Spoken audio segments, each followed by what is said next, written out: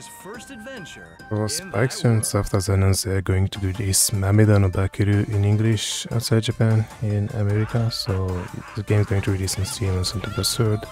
And Mameda no Bakeru is a spiritual successor to Ganbare Goemon, the series action platforming adventure series by Konami. Legend of the Mystical Ninja was the English name, if I remember correctly. And it's actually one of my favorite series. I'm actually pretty excited for this. And the developer, Good Feel, is actually made by ex-Konami employees because Ganbare Goemon is actually one of the few video game series where I actually played nearly every single game in the series.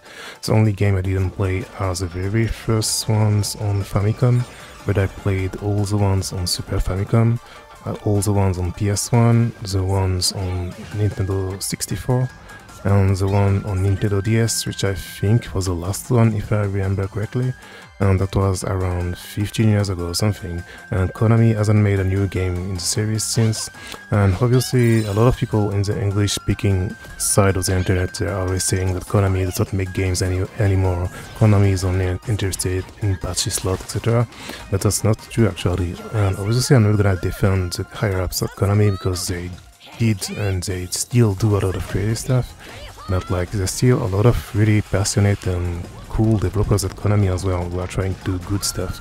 And for example, the new Power Pro game that was just released a few weeks ago in Japan is apparently really good, and new great entries in the series. And for example, the Tokimemo Girls Side remasters are actually really good on Switch as well. They have a lot of quality of life features, and they're not that expensive, and hopefully they're going to make some remake or remaster of the first Tokimemo as well, with the anniversary event that happened a few months ago, teasing that the series is going to come back. And yeah, so but yeah, despite the fact that there's still some good people at Konami who try to make some good games, the company hasn't made a new Ganbare Goemon in over 15 years. And the reason is also because the people who made the series, they all left to found Good Feel actually. So yeah, so Good Feel is made by the same developers who used to do the Ganbare Goemon series, so it's no wonder they're making a spiritual sequel with Bakeru, Mameda no Bakeru. And yeah, so I'm pretty excited for this game, and hopefully I'll be able to try and play it out myself and see how it is.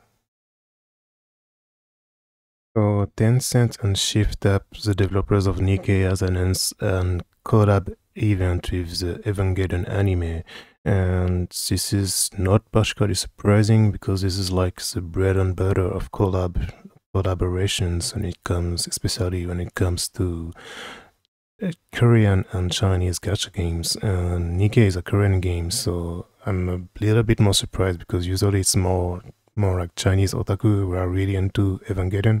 But yeah, obviously it's a worldwide thing, so I'm not particularly surprised that this is happening. And the collaboration event is going to start on August 22nd. And the reason I'm talking about this is because I'm actually a Nikke player. I've been playing the game since release. I don't play daily because it's not interesting. Gameplay wise, it's not interesting to play daily, so I don't really do the dailies, and I don't care about most of the characters, so I don't need to gather gems in order to pull, and I'm an F2P player obviously. But obviously the best thing about Nikke is its story, because like I always say, gacha games are the spiritual successors of visual novels, and obviously they always put a lot of effort into the story and into the writing. So when I first saw Nikke get announced, like I was always expecting it to have a really good story. Like I was never judging it by its cover. It's just going to be some ecchi thing. Like I never ever thought like this. So I'm not particularly surprised that the story is extremely good. But what I'm surprised about is how much it talks about certain themes like racism, and it talks about it extremely well in a way that you don't see in many American media. And you can feel like it's actually stuff I could have written if I was a professional scenarist, and if more minorities had these roles and were writing scenarios and weren't shy to talk about very specific, very gruesome aspects that certain minorities like black people, like slavery, etc., and it's extremely interesting. And hopefully I'll be able to talk about the story in detail at some point. And yeah, so they teased Asuka, Rei, obviously, and they also teased Misato and what was her name again? Mari. And it's pretty interesting because usually in all gacha games doing the collabs, you only have these two, because obviously these two are the most iconic characters of all time. And Mari is only like she's only a character since like 15 years ago or something, since the second Evangelion remake rebuild movie. And Misato is popular as well, but like usually she's not playable and she doesn't appear in collabs. So she's kind of exciting, but at the same time I'm not really, because all of the collaboration events in Nikke so far have been incredibly underwhelming in terms of story. I didn't play the ReZero one. I played it, but I didn't read the story because I never read ReZero, never watched anime, and I'm not interested, so I didn't read the story. But for example, the very first collab was Chainsaw Man, and I'm not into Chainsaw Man either, but I tried the story, and it was incredible how nihil it was. There was absolutely nothing happening in that story. So like even by crossover standards, it was absolutely like pointless. So I wouldn't expect much from this Eva collab if I were you, story-wise. But like it could be good, like, because for example the Nier Automata collab was actually pretty good story-wise, because obviously Nier Automata is one of the biggest inspirations behind Nikke, and for example Rapi and Chubi are voiced by the same seiyuu, Ishikawa Yui.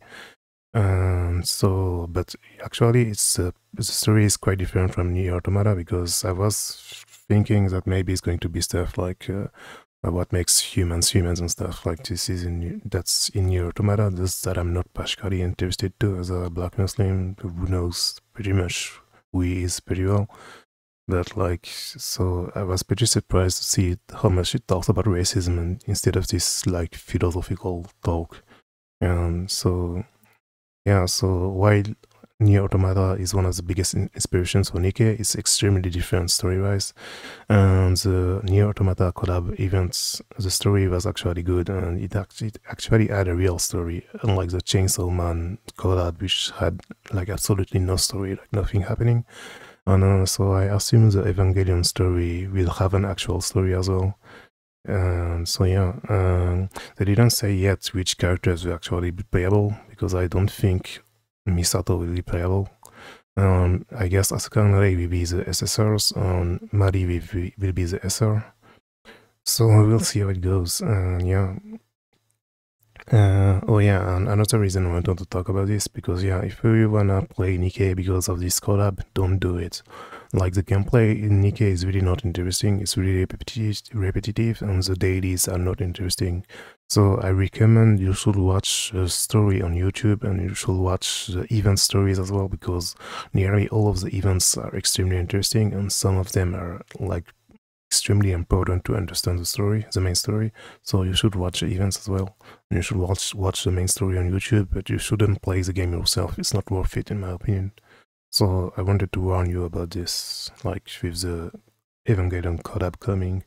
Another point, quick point I wanted to make is it's pretty funny that Evangelion is always a thing that Chinese and Korean gacha games go after for collabs, despite that Anno also worked on many other shows that they could pick as well. For example, Nadia, Fushigi no Umi no Nadia, but I guess rights-wise, etc., it's more complicated with NHK, etc.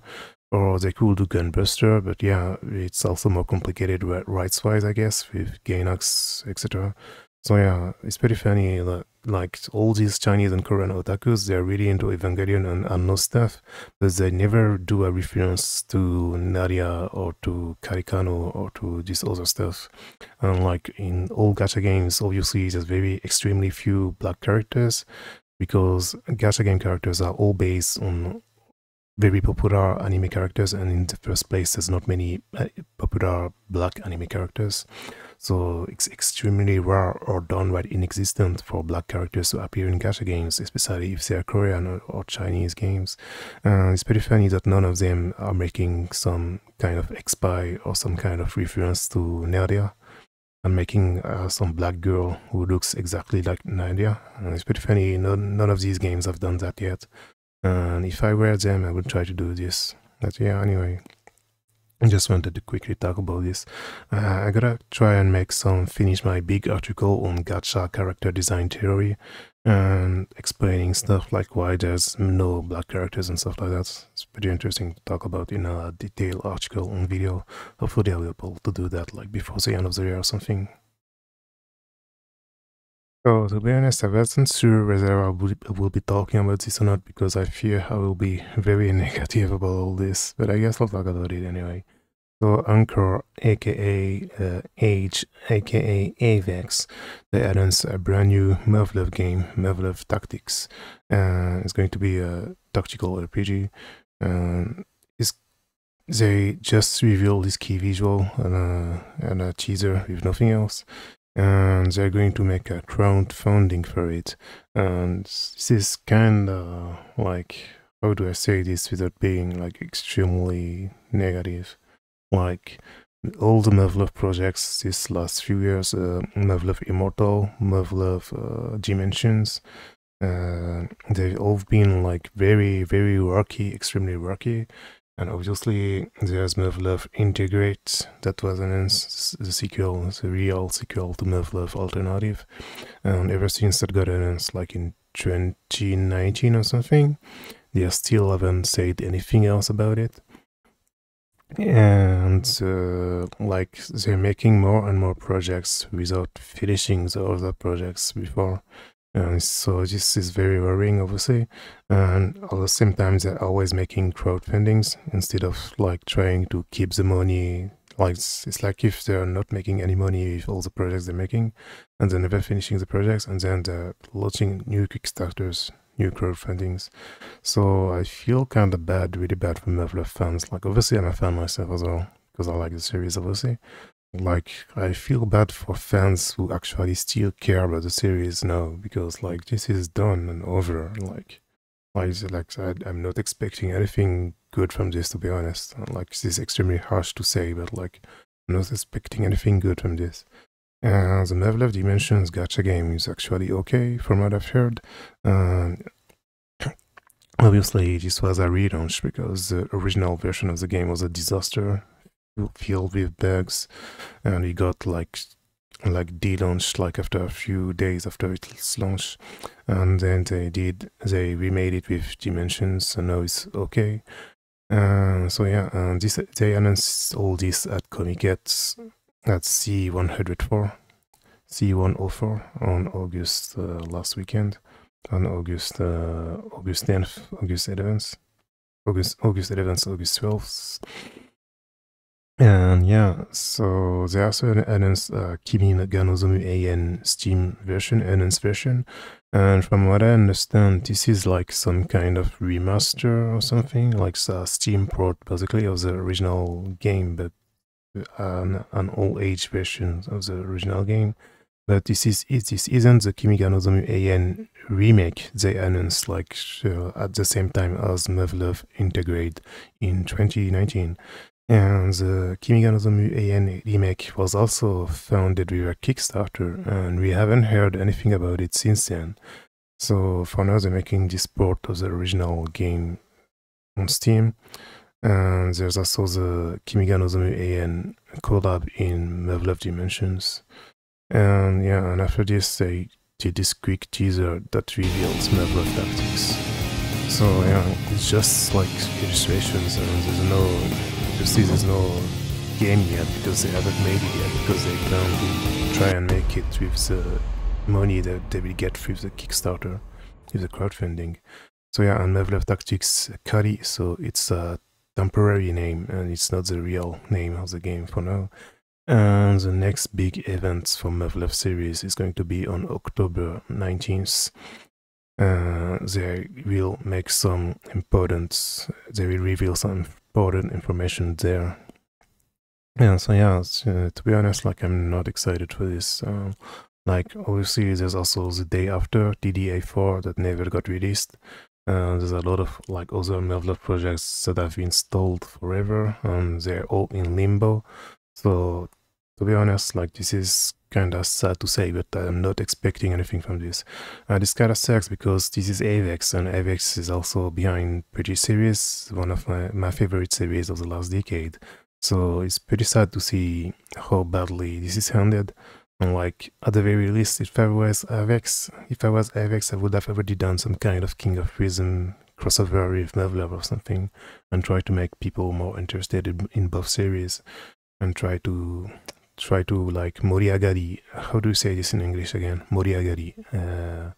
Like, try to make to make it more lively, like to try and make to bring in some new blood in the Muv-Luv fan base, because obviously, like, in my opinion, all the people who actually liked Muv-Luv, most of them, like me, like, we kinda moved on by now, because like the series is in full limbo. Like, for 5 years now since they announced Integrate, nothing has happened, and like, they keep doing these crowdfunding projects. Age keep doing these crowdfunding projects, and they never finish the things. So yeah, this is quite worrying, and I'm very worried about the state of the Kimi no remake, and I'm very worried what will happen with this. Yeah, so sadly, like, obviously Avex has been screwing them over as well. Obviously the higher ups at Avex are pretty like just like any other bosses at any other company in our capitalism world. They're all greedy, and they only think about the money. And obviously King of Prism is victim of that as well, because the King of Prism movie is releasing this week, but it's a remake, it's a reboot, it's a recap of the past movies, so it's not even a real new movie, and they're trying to make this and see how it goes, and if it goes well, they will probably finally make a brand new movie. So yeah, Avex, like, obviously they're not nice. So yeah, I don't know what else to say. Like, this is just sad, to be honest. Like,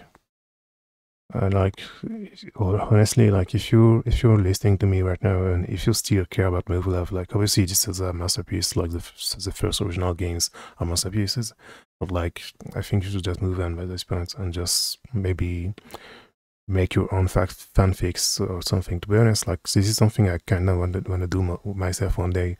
Make a Muv-Luv fanfic game, focusing on some countries in Africa and how they dealt with the beta invasion, and then France did some crappy stuff because France and neocolonialism and France-Afrique and this kind of stuff. Like, I wanna try and make this kind of story one day.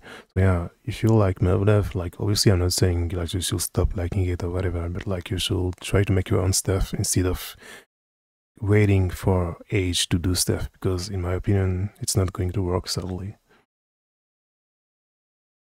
So I don't know if you ever heard about this game, Star Horse. It's an arcade medal game by Sega about horse racing. It's one of the longest running arcade games by Sega, and recently, obviously, just like many other games, they do a lot of collabs. For example, they did a collab with Bakeru, they did a collab with Musume from Cygames, and recently, like a few months ago, they did a first collab with Sakura Taisen. It's not the first one, actually. They already did some in the past.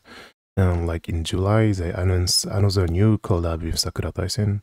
So the original Sakura Taisen. So they added like Sakura in the game as a navigator.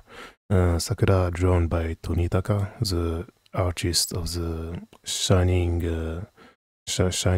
what was its name again? The Shining games after the first Shining Forces and after Shining the Holy Ark, etc. For example, I forgot their names, but the Shining games on PS3 basically.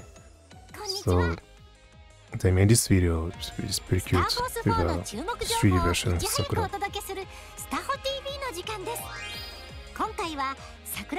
Yeah, this is the second collab they're doing with Sakura Taisen.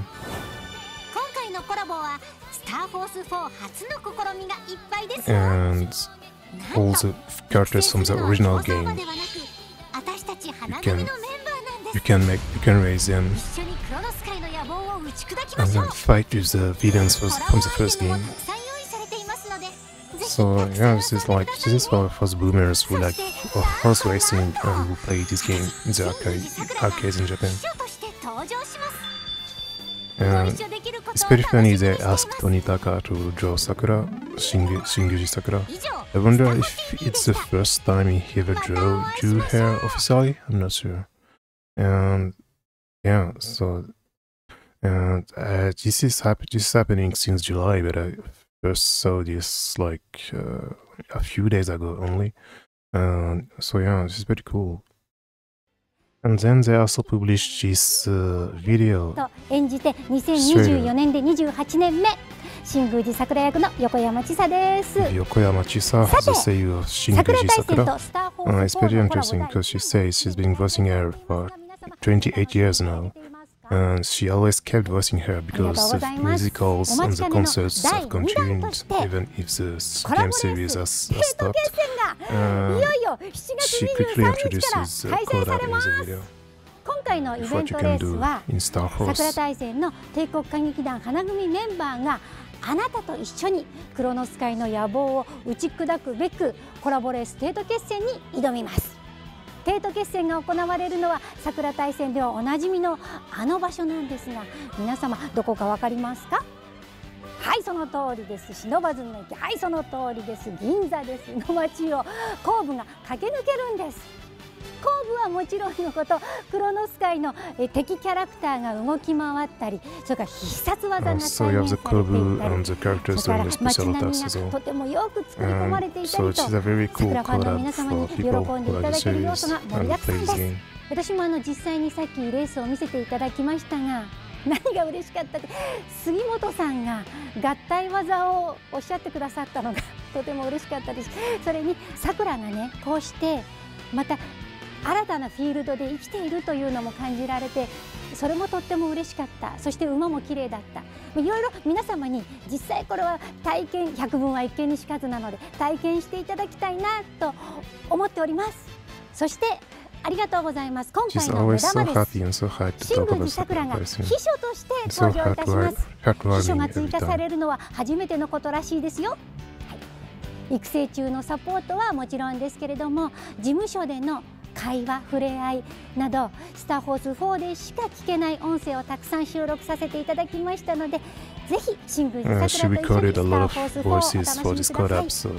桜大戦コラボ第2弾は7月23日よりスタートです。ぜひ全国のゲームセンターで遊んでくださいね。大正桜にロマンの嵐。新宮寺さくら役横山千沙でした。So yeah, it's a really cute, really nice trailer they did here. So yeah, and it's going to continue until like in August or so. And so yeah, this is a good occasion to quickly talk about Sakura Taisen. Obviously, this is one of my favorite series ever since I was a kid. And I actually never played all the games myself. I used to watch some of the videos, some of the cutscenes with my siblings. We used to download them from ReadyWeb, etc. And I really liked Shin Sakura Taisen as well, but I still don't get why Sega didn't release new remasters right before or right after Shin Sakura Taisen. And sadly, this was obviously a really bad move, and also the fact that they didn't want to fully dub the game, even though it was clearly developed to be fully dubbed. So yeah, sadly, like I'm not sure how if Shin Sakura Taisen 2 is ever going to happen. I guess maybe in 10 years they will try to make another new reboot or something.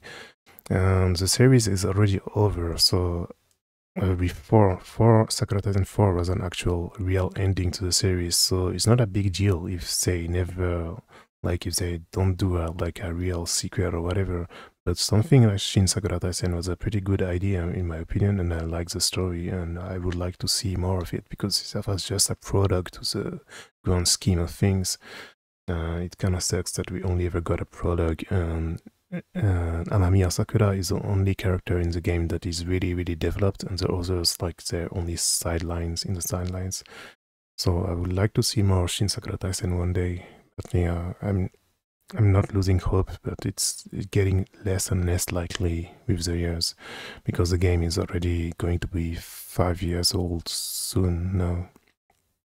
And yeah, sadly Sega did the wrong decision to give Delightworks Last Single the development of the gacha game as well. The gacha game itself was good as well, but like that was obviously a bad move to only do brand new characters, even if they were extremely interesting and even if the setting was good. But anyway, I will try to talk about all this in detail in a specific video or article one day. I just wanted to quickly talk about Sakura Taisen and the Star Force collab, which warms my heart, and I really hope that at least we get some real remasters one day. Like, obviously this will definitely happen at some point. Like, no one, like Sega aren't that stupid, because obviously a lot of people, it's just like Konami earlier, a lot of people always say that Konami doesn't make games anymore, which isn't true. A lot of people always say Sega as a damn best company, which isn't true either, because when you think about it, Sega is also one of the, obviously they did a lot of mistakes, but despite these mistakes, they always managed to keep going, just like Nikke the Phoenix. They always managed to revive from their ashes. In comparison, there's many other companies that actually didn't survive the early 2000s with the PS2 era, etc., with Sony steamrolling everything. So yeah, a lot of companies disappeared, but Sega didn't, even if they stopped doing consoles.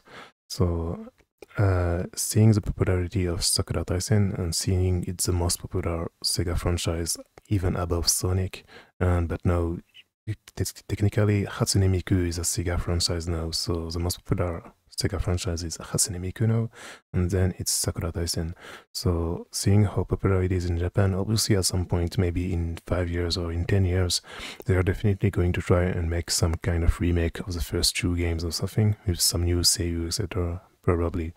And so yeah, I'm not sure why they didn't release remasters. They were the PSP remasters in the mid 2000s, and I really don't get why they didn't release remasters, new remasters, with right before or right after Shin Sakura Taisen. And maybe there's some kind of rights issues or some copyrights issues. Like, I don't know. It's really sad they didn't do it. But anyway, I'm gonna try and talk about all this more in a specific video one day. And the last thing for today is I wanted to quickly go back and talk about Fate Stay Night Remastered. So the problem of the English Steam version were patched extremely fast, so this is really good on Aniplex port. Like in around like less than 24 hours after the launch of the game, they patched it and the bugs were corrected in the English Steam version. So it's not an issue anymore. And one thing I wanted to talk about is the streaming guidelines. I'm not sure if you know about this, but most Japanese games, they have, in Japan specifically, they have specific streaming guidelines that they enforce, and basically most of the time they're very restrictive. So especially when it comes to story heavy games and for visual novels, like there are many visual novels in Japan, it's technically illegal to stream them. And so thankfully the Typhoon thankfully, most of the time it's only for Japan. So, and Aliplex and Atlas are the sole companies that are basically trying to apply these stupid guidelines from Japan in all the world. But when it comes to Fate Stay Night Remastered, it's really good because they actually said that you can thankfully stream all the game, because obviously this is not even a remake. It's just a remaster, so it's the same story from Realta Nua from the PS Vita port like 15 years ago or something. Like, so thankfully they didn't say that you can't stream it, and they just warn people that the opening teams and the ending teams of each route is going to get copyright strikes. So when you stream the game, you should make sure to mute these songs, so you don't have any issues. So it is really cool and really good. And yeah, they just said make sure to tag spoilers and to don't make some spoiling thumbnails on YouTube, etc. And you'll be fine. You can stream all the game. And this is really cool. But however, it's not always the case with all Aniplex and Type Moon games. And for example, the Tsukihime Remake, you can stream all of the arc route, but you cannot stream the CL route. And yeah, this is something that's regularly happen with visual novels. It's kind of complicated because basically it's kind of changing nowadays. For example, like I talked about in previous episodes of Fullmetal Fukumi Otaku News. For example, Gakuen Idol Master, Bandai Namco allow people to restream the streams of the game. And for Aikatsu Academy that just started, they also allow people to do some clips of the VODs, just like any VTuber, corporate VTuber. But yeah, but usually some guidelines can be very restrictive, and this is kind of the case for Tsukihime Remake. You can only stream the arcade route, and the CL route you cannot stream it. So what I'm talking about this is a lot of people don't realize that these streaming guidelines exist in Japan, and sadly it's a very difficult thing it makes things much harder for Japanese content creators when compared to English and international streamers who don't follow these rules. Yeah, so Type Moon and Aniplex are one of the few companies with Atlas that try to enforce these rules worldwide and not just in Japan. So yeah, it's kind of at least it's better than nothing. It's not a full ban of streaming yeah, so what I wanted to say is, sadly, there's many Japanese companies, they don't understand that streaming is always going to be a plus. Actually, they always think that streaming will makes it so less people will buy the game, and that they will lose money, and that the streamers are making monies on their back, which isn't true. And hopefully, obviously, when it comes to story-heavy games like visual novels, it's kind of complicated because there's no gameplay. So if you watch a full stream, a full let's play of a visual novel, obviously you will be less inclined to buy the game. But the problem is, maybe if you were watching it, maybe you weren't even planning to buy the game in the first place anyway. So it's not logical to consider that obligatory a loss in sales, because a lot of people that will watch the stream, they either already bought the game anyway because they're fans, or they weren't planning to buy the game anyway. So it's not really, and it doesn't really have any impact. Obviously, even when it comes to visual novels, there has been cases in the past where a series became popular thanks to streaming, just like Danganronpa, obviously. So yeah, it's complicated. A lot of Japanese companies, they still don't understand that streaming can be a very good thing for their games. And another very big example is From Software. Very few people know that From Software, actually, in their guidelines, they prohibit people from receiving gifts, from receiving bits and super chats when streaming their From Software games, be it the Soul series or Elden Ring, etc.